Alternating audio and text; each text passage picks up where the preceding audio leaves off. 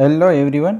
इस वीडियो में मैं आज आपको PSOC power system operation and control के पार्ट 1 में आज 25 से भी ज़्यादा मोस्ट इम्पोर्टेंट MCQ बताने वाला हूँ, जो आने वाली एग्ज़ाम के लिए काफ़ी इम्पोर्टेंट होगा। तो चलिए अब हमारे पहले MCQ से हम स्टार्ट करते हैं। How is the voltage and frequency controller in automatic generation control. तो यहाँ पे हमारा आंसर है सी। क्या है? Turbine speed control for voltage and excitation control for frequency.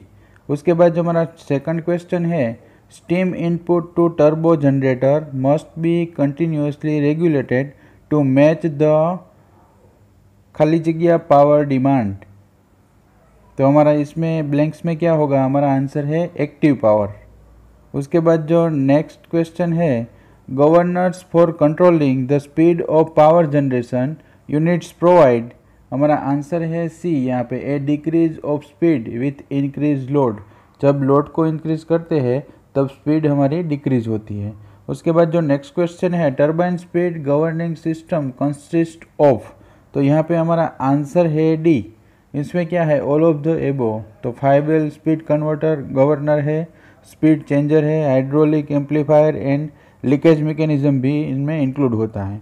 उसके बाद जो नेक्स्ट क्वेश्चन है, blanks and blanks are never steady in power system. कौन सा पावर है वो कभी स्टेबल नहीं होता स्टेडी सिस्टम के लिए? तो हमारा आंसर है यहाँ पे ए।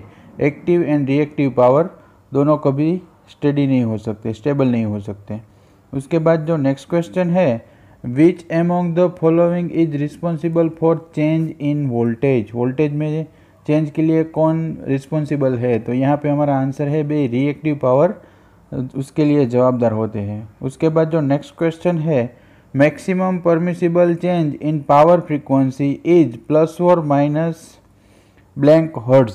तो कितनी होती है? हमारा आंसर है यहाँ पे डी, प्लस और माइनस 0.5 हर्ट्ज के लिए डिफरेंस आता है। उसके बाद जो नेक्स्ट क्वेश्चन है, the time constant of excitation control is blank compare to governor speed control. तो यहाँ पे हमारा आंसर है ए, less compare to governor speed control.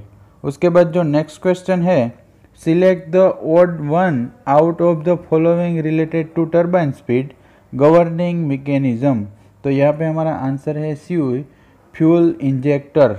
उसके बाद जो नेक्स्ट क्वेश्चन है, blank is the heart of the speed governor. इनमें से स्पीड गवर्नर का हार्ट कौन है? तो यहाँ पे हमारा आंसर है डी, फ्लाई बॉल है वो स्पीड गवर्नर का हार्ट है। उसके बाद जो नेक्स्ट क्वेश्चन है, the speed change has a fix setting delta PC is equal to 0 and the load demand change is known as.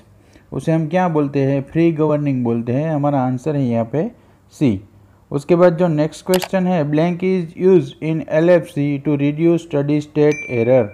तो हमारे यहाँ पे कौन सा यूज़ किया जाता है? आंसर है सी, इंटीग्रल कंट्रोलर का यूज़ किया जाता है। उसके बाद जो नेक्स्ट क्वेश्चन है, blank supply the power system operators और dispatch with percent up to date information on the condition of the power system on real time basic as load and generating changes. तो यहाँ पे हमारा answer है ए, system monitoring supply. उसके बाद जो next question है, find the odd one from below related to function of power system security. तो यहाँ पे आंसर है हमारा डी, सिस्टम बैकआउट। उसके बाद जो नेक्स्ट क्वेश्चन है, blanks major monitoring and transmit the data voltage current flow and the status of circuit breakers and switches is every substation in A transmission network. तो यहाँ पे हमारा आंसर है ए, telemetry system है वो सबको मेजर करती है। उसके बाद जो नेक्स्ट क्वेश्चन है, व्हाट डज स्काडास मीन। स्काडा का फुल फॉर्म क्या है? तो हमारा आंसर है सी, supervisory control and data acquisition. उसके बाद जो नेक्स्ट क्वेश्चन है, blanks is used in power system security to combine telemetry data. तो स्टेट एस्टिमेशन। हमारा आंसर है यहाँ पे बी। उसके बाद जो नेक्स्ट क्वेश्चन है, modern computer have blanks program install in them. तो यहाँ पे आंसर है हमारा सी, कंटीजेंसी एनालिसिस के लिए। उसके बाद जो नेक्स्ट क्वेश्चन है, how many states are there in power system security. कितने स्टेट्स के पास, तो यहाँ पे हमारा आंसर है डी, 5 स्टेट इनमें आते हैं। उसके बाद जो नेक्स्ट क्वेश्चन है, which type of control is use to bring system back to normal state from insecure normal state, तो यहाँ पे हमारा आंसर है बी, प्रिवेंटिव कंट्रोल के लिए यूज़ किया जाता है। उसके बाद जो नेक्स्ट क्वेश्चन है, इन contingency analysis flow chart blanks and blanks outage are चेकेड, तो हमारा आंसर है यहाँ पे यूनिट एंड लाइन दोनों उसमें चेक किए जाते हैं।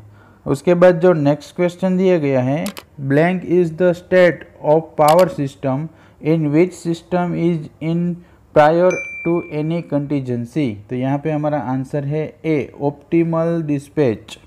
उसके बाद जो नेक्स्ट क्वेश्चन है, blank is the state of the power system after a contingency has occurs, तो यहाँ पे आंसर है हमारा सी, पोस्ट कंटीजेंसी हम यूज़ करते हैं।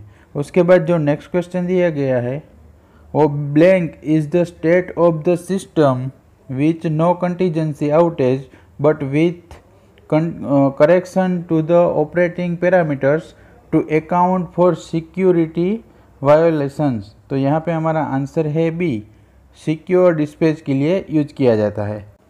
उसके बाद जो नेक्स्ट क्वेश्चन हमारा आता है, blanks is the state of the system when contingency is applied to the beige operation condition with correction, तो यहाँ पे हमारा आंसर है डी, सिक्योर पोस्ट कंटीजेंसी।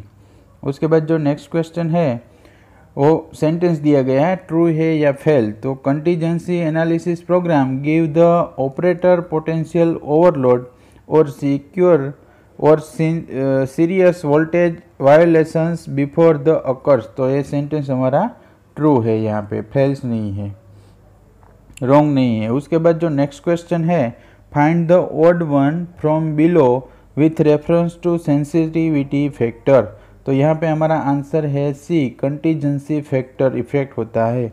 उसके बाद जो नेक्स्ट क्वेश्चन है, security analysis is run in load dispatch centre used blanks computers for speed analysis, तो यहाँ पे हमारा आंसर है सी, both A and B, multiple processor and vector processor दोनों इंक्लूड होते हैं उसमें। उसके बाद जो नेक्स्ट क्वेश्चन है, elimination of the all critical cases is done by which of the following, तो इस जब क्रिटिकल केसेस होते हैं वो सब ऑल ऑफ द एबो, हमारा आंसर होगा D, contingency selection, contingency screening, contingency ranking सब इसमें इंक्लूड होते हैं। तो दोस्तों मैंने इस वीडियो में PSOC सब्जेक्ट्स के मोस्ट इम्पोर्टेंट MCQ बताए हैं, और ऐसे ही इस 8th सेमेस्टर इलेक्ट्रिकल के वीडियो देखने के लिए हमारे चैनल को लाइक करें, शेयर करें और सब्सक्राइब करें। Thank you for watching my video.